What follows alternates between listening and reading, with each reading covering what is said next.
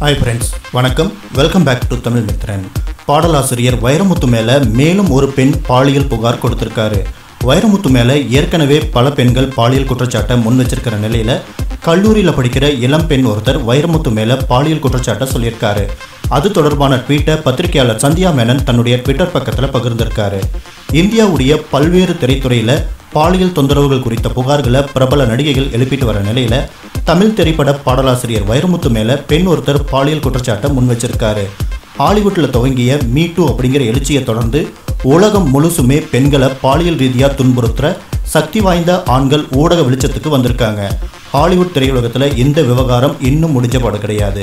இந்திய திரைத்துறையில் ஆந்திராவை சேர்ந்த நடிகை ஸ்ரீரெட்டி, தீராத விளையாட்டு பிள்ளை உள்ளிட்ட சில ஹிந்தி படங்களில் நடித்த தனுஸ்ரீ தத்தா உள்ளிட்டோர் அவங்க கிட்ட திரைப்பட தயாரிப்பாளர்கள், நடிகர்கள் தவறாக நடந்துகிட்டதாகவும் சினிமா வாய்ப்புக்காக படுக்கைக்கு அழைச்சதாகவும் குற்றம் சாட்டியிருந்தாங்க. இந்த விவகாரம் சூட்டை கிளப்பிட்டு வர நிலையில் தமிழ் திரையுலகத்தில் நூற்றுக்கணக்கான பாடல்களுக்கு பாடல்கள் எழுதி 7 முறை தேசிய விருது பெற்ற பிரபல பாடலாசிரியர் வைரமுத்து மேலே பெண் ஒருத்தர் பாலியல் குற்றச்சாட்டை சொல்லியிருக்காரு. பாதிக்கப்பட்ட பெண் தங்கிட்ட தெரிவித்த தகவல்களை தன்னுடைய ட்விட்டர் பக்கத்தில் பத்திரிகையாளர் சந்தியா மேனன் அப்படிங்கிறவர் பதிவிட்டிருக்காரு. இந்த விவகாரம் தமிழ் திரையுலகத்தில் புயலை கிளப்பியிருக்கு. பாதிக்கப்பட்ட பெண் சொன்னதா ட்விட்டரில் சந்தியா மேனன் என்ன பதிவிட்டிருக்காருன்னா, எனக்கு 18 வயசு இருக்கும்போது பாடலாசிரியர் வைரமுத்து தங்கிட்ட தவறாக நடந்துக்கிட்டாரு.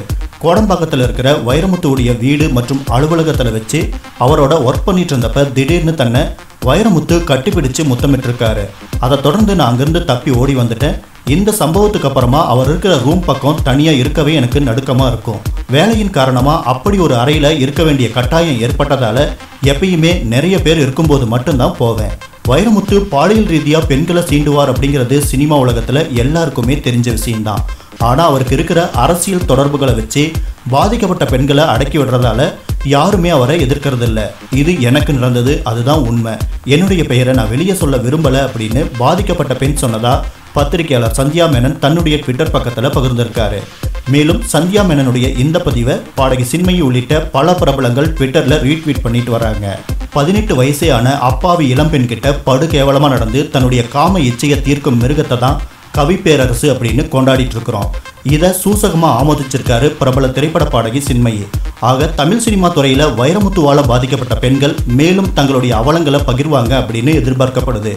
ஏற்கனவே கல்லூரி விழாக்களுக்கு வரணும் அப்படின்னா 500, 1000 அப்படின்னு தன்னுடைய புத்தக பிரதிகளை பணம் செலுத்தி வாங்கினா தான் வருவேன் அப்படின்னு கரார் காட்டும் பெருவழியாக வைரமுத்து இருந்துட்டு இருக்காரு.